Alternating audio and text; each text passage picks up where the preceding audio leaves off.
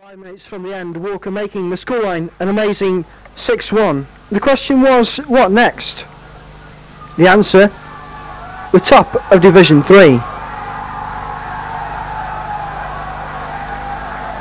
This time the visitors were Chesterfield, and not just another win, but one to savour, particularly for Darren Beckford.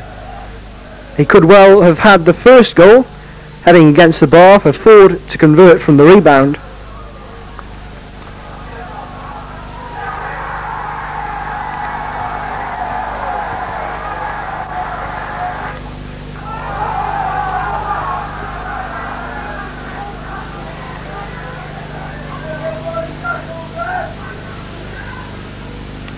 Already won for Beckford in this game, Vale 2-0 up.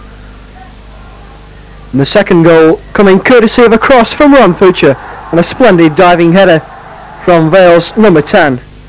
That wasn't to the end of the scoring for Vale, or indeed for Darren Beckford, as he collected his first hat-trick of the season.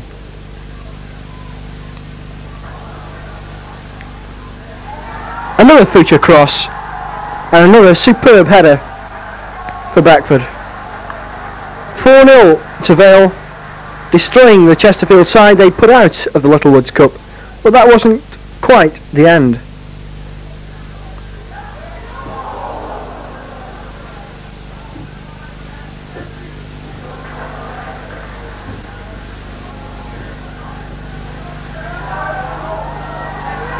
Gary Ford it was who completed the rout of Chesterfield.